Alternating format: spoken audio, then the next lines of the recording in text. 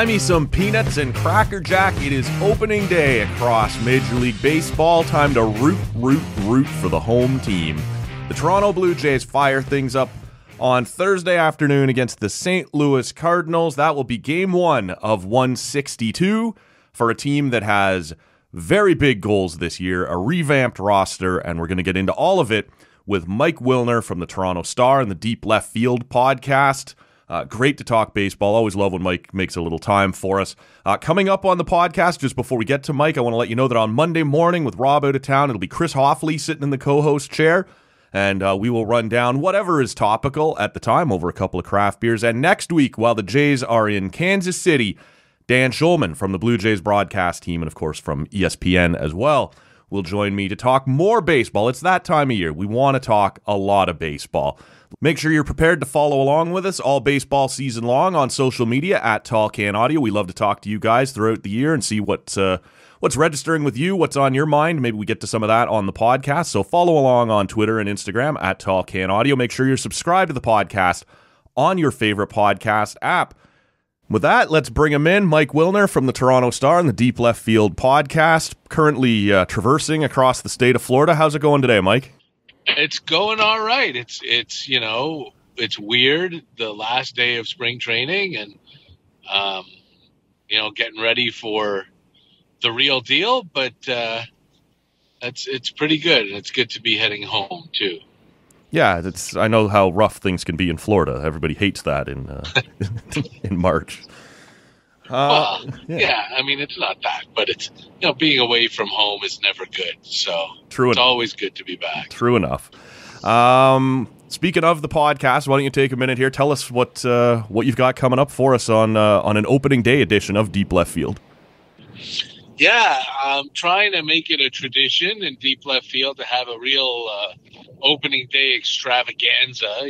The podcast drops on Thursdays and the season opens on Thursdays. And last year, I had a bunch of the highest profile Blue Jays, and we're going to do it again this year. The podcast that drops on opening day will have George Springer, Alek Manoah, Vladimir Guerrero Jr., and Danny Jansen and Jordan Romano together. These guys who are like good buddies from, 10 years ago when they were together in the organization. Came up together, and they were on the podcast last month with Ryan Borucki, who was part of their close friendship group. And obviously Borucki couldn't get him in person because he's in Arizona with the Cubs. Right. But Romano and Jansen together, and good. You know what? People who've listened to my podcast know that it's good long form stuff, not the 3.5 minutes that I used to do when that's all I had for a radio pregame show. But these are good, like 10, 12-minute interviews with all of them, with Springer and Manoah and Vlad, Romano and Jano. It's an outstanding group of conversations. Well, it sounds like you've got a good kind of swath of the roster there, pieces of the rotation, pieces of the lineup, pieces of the bullpen. In your last few days down there, what's the vibe been like around the team as they get ready to set out on opening day? It's interesting. I hadn't even really thought about it that way, but yeah, that's cool. The vibe is it's time to get the hell out of here. Okay. The vibe is that spring training has been going on too long, and we're ready, and let's go already, and we've had enough. And that's typical of the vibe on, March 26, 7, 8 in spring training, but especially this year when spring training's been a week longer because of the World Baseball Classic. They're very much ready to go. Lots of news coming out, over the last couple of days. Maybe nothing bigger than the note that we're going to get, what did they call it, the poutine hot dog at the Rogers Center. Does that interest you at all? You're going to be seeking out a little investigative journalism? You're going to go looking for one? Absolutely not. That is definitely not my bag. No. It really wasn't calling out to me either. I applaud the initiative. It apparently wasn't a crowd pleaser. But I guess, the only real question left when we got into the final week was the 26th man, and that's always kind of the way it looks as most of the spots have been locked in for most of this camp. It is Nathan Lukes. Were you surprised at all about that?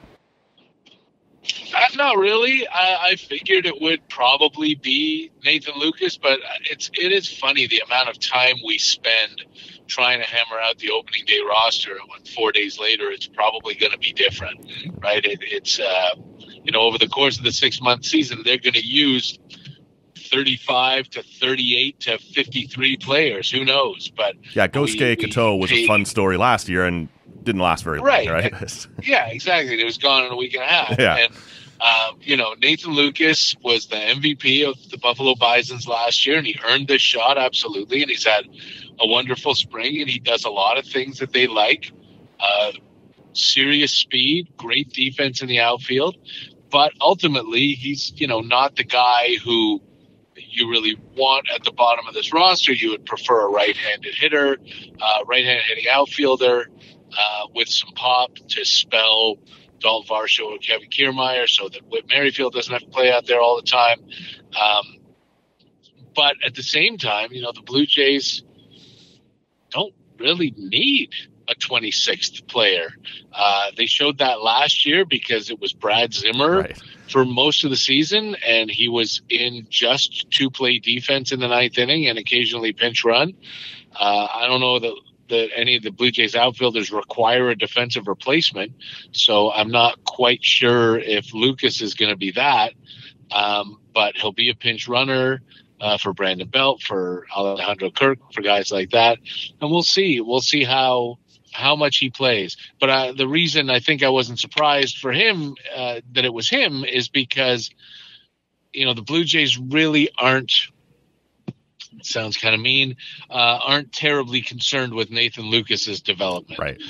They feel like Otto Lopez has a chance to really be special, and having him up to only get 3 or 4 at-bats a week would not have been a wonderful use of Otto Lopez. So for the amount of time that player is going to play, Lukes does a lot of things very well, and he fits. So the story kind of throughout camp is what we knew who the guys were likely going to be in the rotation.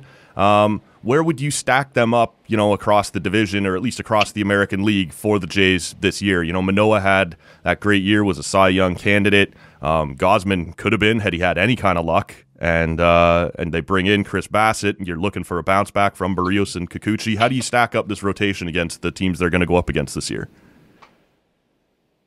I think it's the best in the division, easily, especially with all the injuries that the Yankees have had. I thought Garrett Cole and Carlos Rodon at the top, phenomenal. Mm-hmm. But Alek, Manoah, and Kevin Gausman at the top, phenomenal. So even healthy, they stack up well. But yeah, I believe Barrios has to bounce back, and Kikuchi's got to be at least okay. Fifth starter, if you're going to put up an ERA of 4 and change, that's okay. If you're going to win half the games that your fifth starter starts, that's amazing. So, when you're looking at the bottom of your rotation, people often, I think, set expectations way too high. But I don't see another rotation in the division that stacks up with them. Now, I have more faith, I think, in Barrios than a lot of other people do. I saw what he did up until last season. And also, last season, 2/3 of his starts were really, really good. And in fact, the Blue Jays won more games that Barrios started than they won when any other one of their starters started. That's wild. And he had, yeah, it is. It's crazy. But the thing is, when he blew up real good. Yeah. It might have been 8 or 9 times, and they were horrible starts. But the rest of the time, he was quite good. Not even just average. He was quite good. And so, if he can contain the explosions, then he'll be on a really good track to bounce back. And this guy's been an all-star, and, he was the ace of playoff teams in the past in Minnesota. So I'm expecting quite a bit from him. It's interesting, and I'm trying to mainly look forward here, but what do you think the difference was between those horrible starts last year and the ones where he was pretty good? Like, I know they probably spent the winter trying to make sure they knew exactly what the problem was. Do you have a handle on, what was going wrong between the good ones and the bad ones last year? Not really. I don't think anybody does that, but I think I looked at it, and I tried to do some deep digging too. And I think I wrote a column in August or September where if he struck a guy out in the first inning, then he would have an ERA of like 3.10. And if he didn't, it would be like 13. So I don't know what that means. I don't know if first innings, if an early strikeout means he's feeling good, or his breaking ball is moving especially well, or he's got good fastball command. But that was a really big hint last year as to how he was going to do. It's interesting. It just seems like a little too much to be coincidence, but maybe not quite enough to extrapolate what exactly it meant. It's who do you think, which Vladdy are we going to see this year? 2022 Vladdy was very good, like one of the top players in baseball, but he wasn't quite 2021 Vladdy. Did we maybe just get a little too attached to 2021 Vladdy and expect that was just what he was going to be, maybe unrealistically so, for the rest of his career? What do you think we can expect out of him? Yeah, I don't know that anyone has ever averaged 48 home runs a year. It's tough, I think a lot of people did expect that from Vlad after he broke through. He was so young, so talented, and everyone's been talking for since he was 16 about how great he's going to be. But everybody had a down year last year. Every hitter in the major leagues, except Aaron Judge, right. I think was not as good as they were the year before. It was the pitching really stepped up, and where you had people, there were teams with, the Blue Jays finished second in the league in runs scored last year, but the team OPS was probably 100 points lower than it was the year before. Just because in general, offense was really down. So in a down year offensively, Vladdy still had a year that most major leaguers would sign up for in a heartbeat. He probably would have loved to have get those same balls that Judge was getting delivered to him, right? Like that maybe. The Goldilocks balls. Yeah, absolutely. But, and in fact, I talked to Vladdy about that today, and he said he feels like he had a good year last year, but there's a lot more in him. And everybody knows that there's a lot more in him. And in fact, you can listen to that conversation right after you finish listening to this. Flip over to Deep Left Field. But I think that the truth lies somewhere in the middle. I think Vlad is going to have some MVP caliber seasons and some seasons where he's just a well above average major league hitter. But I think that's also the case for every superstar except Mike Trout. Right? When Mike Trout finishes in the top 5 in MVP voting 7 years in a row or whatever it was, it's extraordinarily noteworthy because nobody is that good that consistently. And as great as Vladdy is, people talk about, people of a certain vintage anyway in Toronto, talk about Joe Carter and all the 100 RBI seasons in a row. And he had, I don't know what it was, 7, 8, 9, 10, 100 RBI seasons in a row. But in some of those, he hit 230. Right. And in some of them, he hit 270. And he never walked. And in some of them, he hit 35 homers. And some of them, he hit 24 home runs. So, there's always variation in performance in output because these guys are human beings. But Vladimir Guerrero Jr. is going to be one of the best hitters in the league every year. They brought in somebody perhaps to bat right behind him this year to bring a little left-handed pop as long as everything stays healthy. A rough 2022 for Brendan Belt. Before that, man, another just elite bat. What's kind of the buzz been around him this spring? We didn't see a ton of him, especially early on. Is he healthy? Is he good to go? What do you think we can expect out of him this year? I think you can expect tremendous at-bats every time he's at the plate. Brandon Belt, first of all, pulled the ultimate veteran move in the final game of spring training. He was the DH. He came up in the first inning, drove in 2 runs with a single, and then was immediately pinch run for. And that is how you do it.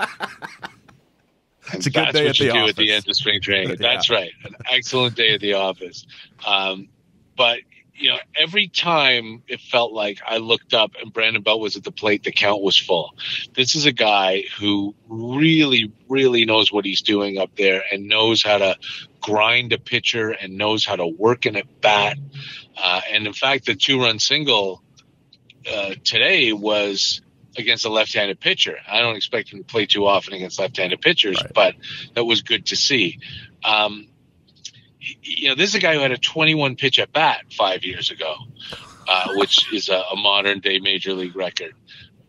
He is almost the definite. You look up professional hitter, and that's Brandon Belt. And he also comes with 2 World Series rings. Mm-hmm. So, he's someone who, when he speaks, guys listen.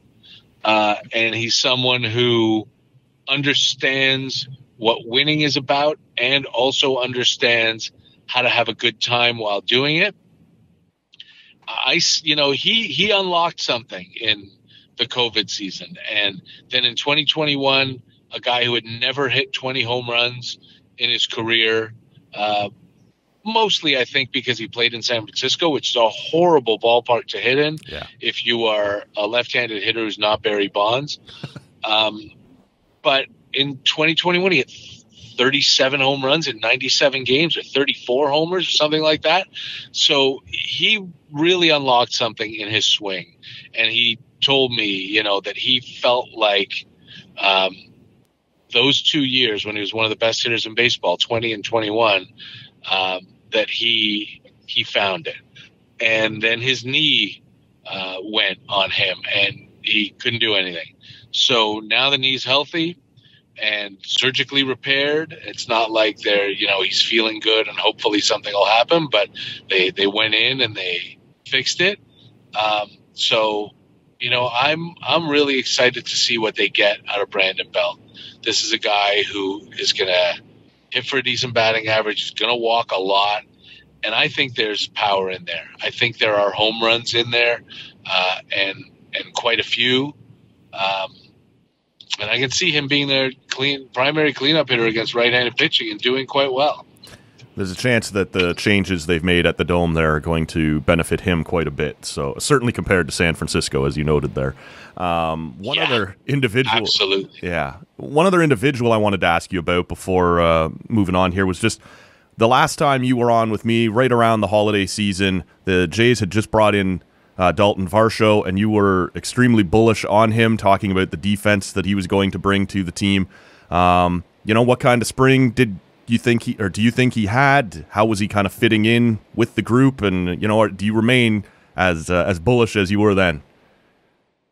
Yeah, absolutely. I mean, first of all, nothing that happens in spring will change my opinion of a player, because I believe that the whatever 600 plate appearances they get in a regular season and the thousands of at-bats that they've had over their careers mean a lot more than the 46 at-bats in spring. It's probably fair. If even that. Yeah. But the truth is I didn't see much of Varsho this spring. I think he only played like 4 or 5 games I was at.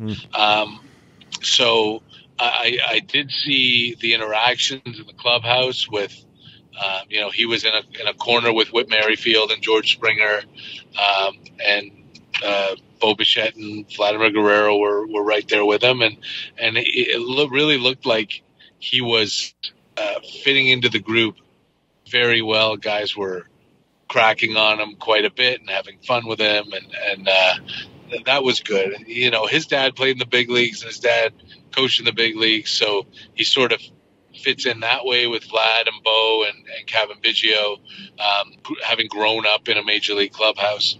So that's good too. But, ultimately I think too, the changes, like you mentioned with Belt, are really going to play into Varsho's power too, because Atlanta is, or Arizona, pardon me, is a pitcher friendly, maybe like it's neutral, pitcher friendly leaning as a ballpark, especially since they brought in their humidor. Right.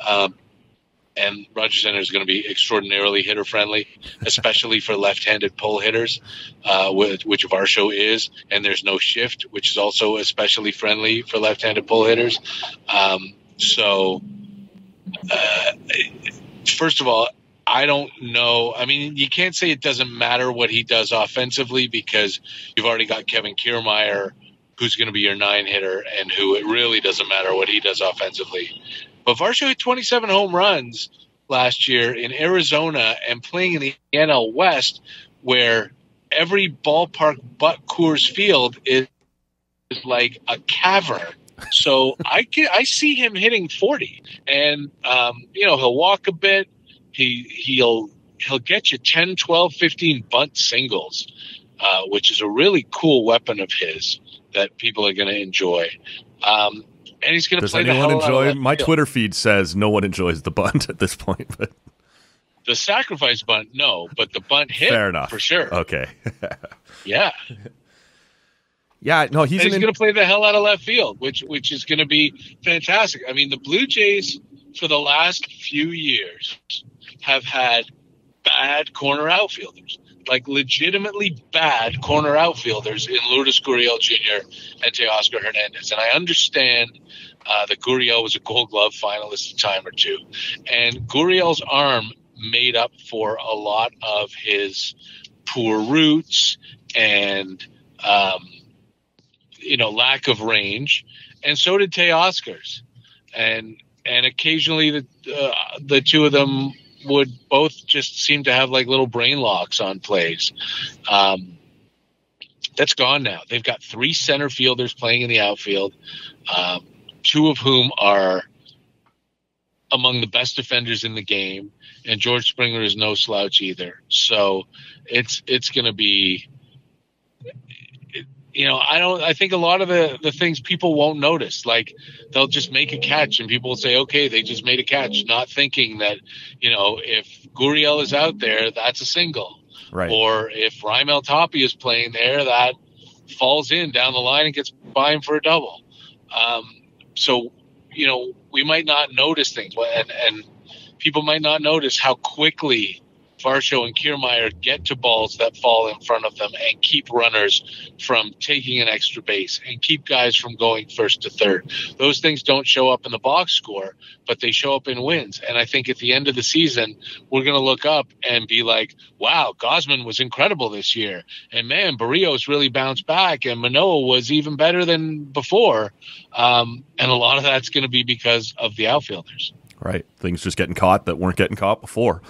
It's a 10-game road trip that starts off the season in St. Louis, then Kansas City, Anaheim, and then back home for the home opener. They'll be looking to get off to a good start. Last year, it felt like mid-May, the division was gone. The Yankees just ran away with the thing. The team has undergone some changes, but so it's a different roster. There's been some talk about how much better of a roster it is. Where would you pick, or where would you put the number for a likely set of wins this year? It's a tough one because of the change of the schedule. Yeah. Right? It'll be really interesting for me anyway to see what that does, that you don't have to be in that AL East meat grinder as much. They play 5 fewer games against the Yankees and the Red Sox and the Rays, and that the Orioles aren't bad either anymore. Right. The AL East will just eat you up and chew you out, but now it's 20 fewer games in the division. And how much does that help? Not just in those games, but in the series that follow, because, those games against the Yankees and Rays just murder your bullpen too. And, so I'm interested. I think there are 3 teams in the AL East that could win 100 games this year with the new schedule, but we'll see. I mean, I think a reasonable number to put them at is 95. I think they are like I'm really excited about the changes in the defense, and I think that's going to help a lot. But yeah, look, 91 2 years ago, 92 last year. I can see 95 with the division. They did. But don't forget, too, that they were on an historical pace for wins as late as like the second week of July. They were on pace for like 122 wins in the season. So they were running away with any division ever, no matter what. Yeah. And the Jays did not spend a day last season when they weren't in a playoff spot. No, it's true. It didn't feel, and it probably was that Yankees run that just made what the Jays feel like kind of blah, right? Like they were playing well. They were a playoff team, as you said, but you look and, oh man, there's somebody that much better than you still out there. It kind of took a little of the fun out of it almost, right? Like it messed with the perspective maybe more than anything else, or the perception. Maybe, and hopefully, and I say hopefully, like there's actually a chance it'll happen. It won't, but people will learn that it doesn't. What's more important than winning the division is making the playoffs. Yep. The 5 and 6 seeds in the National League went to the NLCS last year. As long as you make the playoffs, it's better to win the division, obviously, with one of the top 2 records in the league, because then you get that bye. Yes. But getting to the playoffs is what really matters. Yeah, avoid that Seattle debacle, but who knows? There might have been a Seattle debacle in the second round. True enough, yes. But that's something that's never happened before, and hopefully will never happen again. But yeah, just get there. And there shouldn't be any question that the Blue Jays are one of the 6 best teams in the American League. No, I think that's right. It's opening day coming up. It's going to be a lot of fun. It's going to be a great season. I'm sure I'll come bug you again, but tell the people once more where they can find, or tell them about the podcast once more, what you got coming up here. Yeah, well, you can find the podcast. It's called Deep Left Field, wherever finer podcasts are available. And the opening day extravaganza, which drops on opening day, makes sense. Will feature, conversations with George Springer and Alek Manoah and Vladimir Guerrero Jr. and Danny Jansen and Jordan Romano, and it's going to be a really spectacular show. So please subscribe and check it out every week, because honestly, there's not a baseball podcast that gets you closer to the action than this one does. We've got the newsmakers on every week as they're making news. Last year we had Ross Stripling on every week. I don't think we're going to get one particular Blue Jay on every week, but I'm going to try to do a rotation of monthly. There will be 4 or 5 of them who come on once a month, and then sprinkle in the other whoever's making noise that week, whatever cool story there is. But really, as far as in-depth conversations with the people in uniform, there's nowhere else to go. Yeah, strangely, Vladdy and Springer and those guys aren't taking my calls, but Mike does, and we appreciate it. We'll get this secondhand, and yeah, certainly check out the Deep Left Field podcast. Mike, it's going to be a fun season. I appreciate you making some time during what I know is a busy time of year for you as you're commuting across Florida here on the journey home. Enjoy the season, enjoy opening day, and we'll talk soon. Thanks very much. Yeah, happy to do it. Happy anytime, and thanks for keeping me company on this ride. All right, there he goes. Always fun to talk to Mike Wilner. Appreciate him squeezing us in during a very busy time of year. Baseball writers, baseball broadcasters, the week of opening day, a lot of restraints on their time, so we appreciate Mike making some time for us. Don't forget, we're on social media at Tall Can Audio. Give us a follow there and subscribe to the podcast on your favorite podcatcher, I guess is what the cool kids are calling them. Apple Podcasts, Spotify, Google Pods. We're on all of them. Give us a follow. Pick one and stick around with us. It's going to be a lot of fun. Don't forget, Chris Hoffley from the Ottawa Sports and Entertainment Group will be here on Monday. And later next week, Dan Schulman from the Blue Jays broadcast team will have some actual real-life baseball games that actually count in the rear view by then, so he'll give us his extremely early thoughts on what we've seen out of the Blue Jays, and we'll just catch up and talk some baseball with Dan. Always fun to do that. Until then, my name is Matt Robinson. Thank you so much for listening to this episode of Tall Can Audio. We'll see you all on the next one. That's it. I cannot work under these conditions. If anybody wants me, I'll be downstairs at McDougal's. Call the weekend guy. I don't care.